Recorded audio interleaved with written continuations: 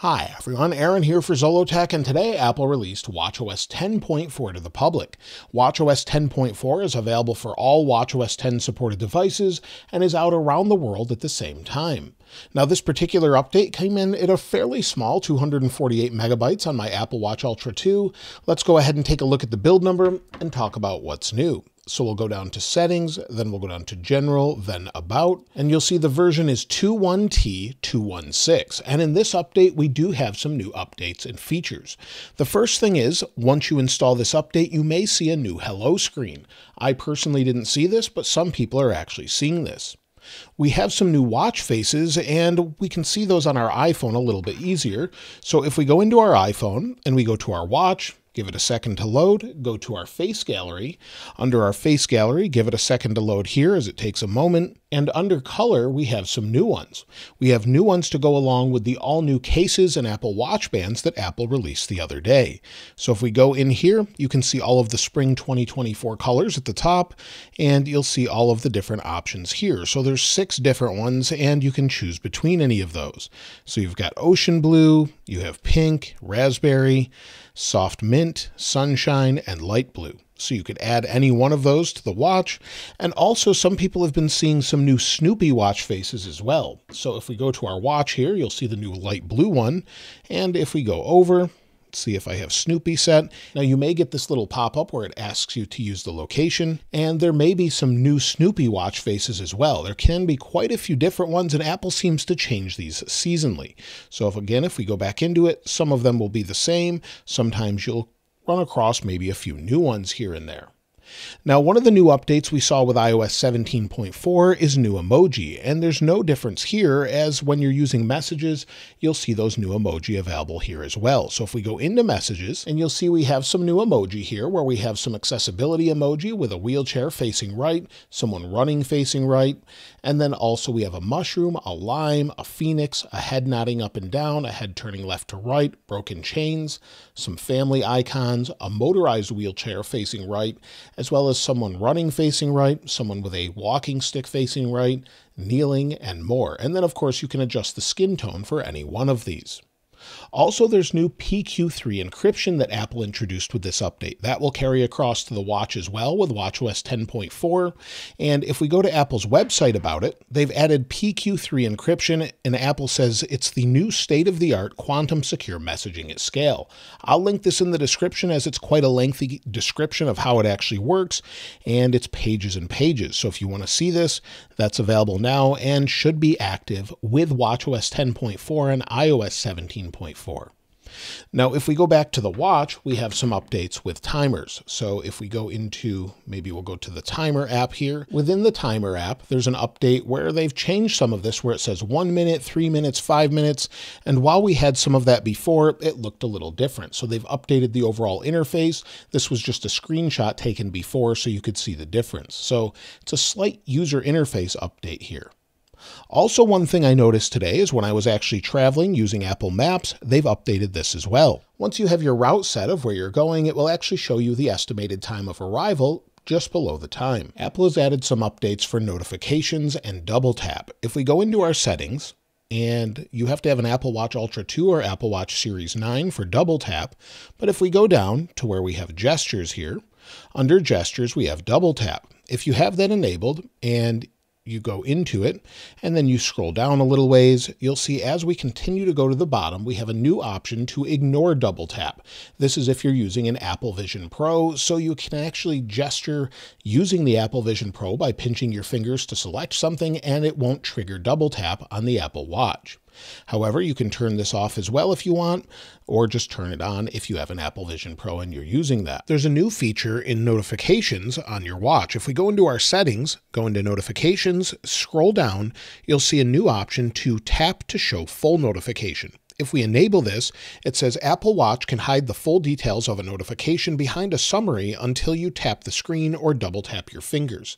So that's a new feature, and if you have a Series 9 or Ultra 2, you can use double tap. Let me text myself and I'll show you how it works. So on my watch, if I go ahead and send myself a message, give it a second to come in. When it comes in, you'll see it says maybe Aaron Zollo, double tap, and it goes right into the full message of what I've said.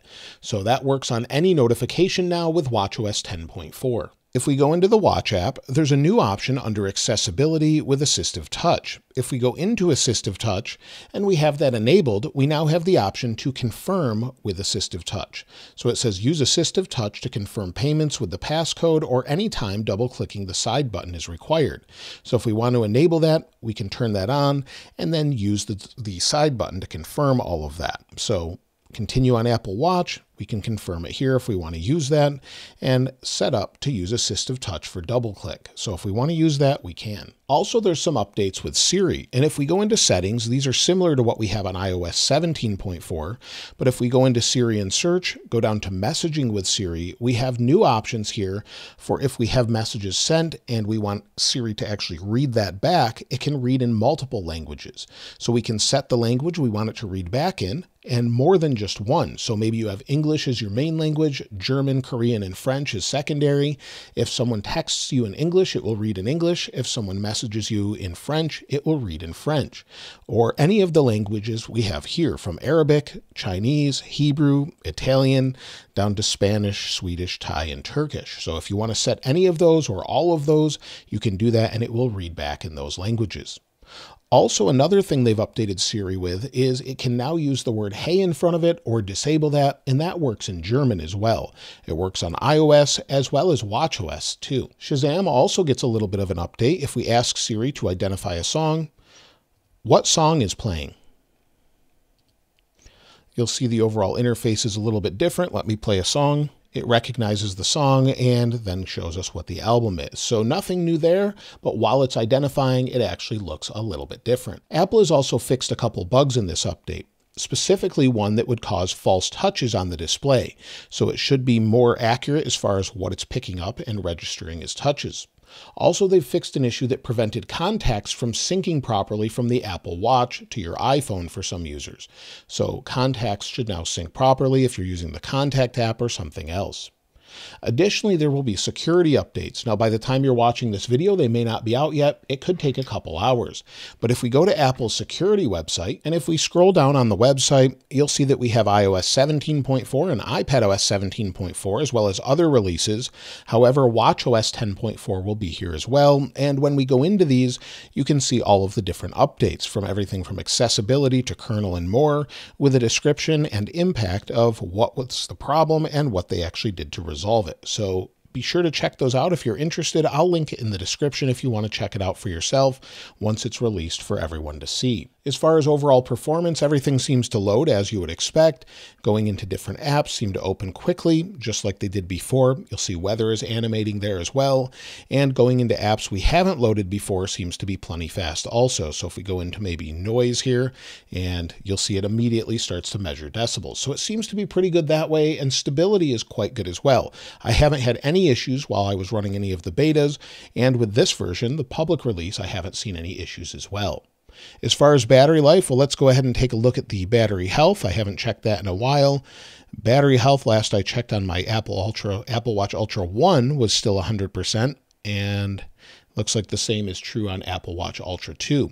So far, it's been doing pretty good throughout the day. You'll see I'm down to 68%. This has been off the charger for many hours at this point, and while I haven't used it today to work out or use it for the activity monitoring or anything like that, it seems to be lasting a couple days for me, at least on any of the betas it did, and many people that had issues with the battery with previous versions say that this version resolves it, those that have been running the beta. So far, it's actually as you would expect, and fixing issues you may have had before with the battery. As far as watchOS 10.5 Beta 1, well, we can expect that within a day or so. Typically, we'll get that along with iOS 17.5 Beta 1, possibly after, given the sort of staggered nature this time around where they release these. But overall, I would expect that pretty soon, where we'll probably see that within a day or two, or possibly next week. It just depends what Apple decides to do with that. As far as anything else, well, that's pretty much it for this update. A few nice updates, things to match iOS 17.4, and we can expect major features with watchOS 11 when that's shown at WWDC in June. Other than that, I would not expect any major feature updates until then, and we're not sure what's coming with watchOS 11 as well. As far as the watch face I'm using, well, many people have been asking me this in these videos, and if you're not familiar with it, this is the modular watch face, and if we go to edit and check out the complications, you'll see that I have in the middle an app that's called Lumi. So if we go into that, this is a paid app that I paid for myself. It says countdown to golden hour, or one of the best times to actually take photos and video, and you'll see you can actually see more things such as when night ends and much more. And if we go back, everything else in here is just pretty standard: music, compass, weather, messages, and calendar. So other than that, that's all it is, just the modular watch face. Now, if you found anything else in watchOS 10.4, I'd love to hear from you in the comments below. And of course, I'll link this wallpaper in the description like I normally do if you'd like to get your hands on it. If you haven't subscribed already though, please subscribe. And if you enjoyed the video, please give it a like. As always, thanks for watching. This is Aaron. I'll see you next time.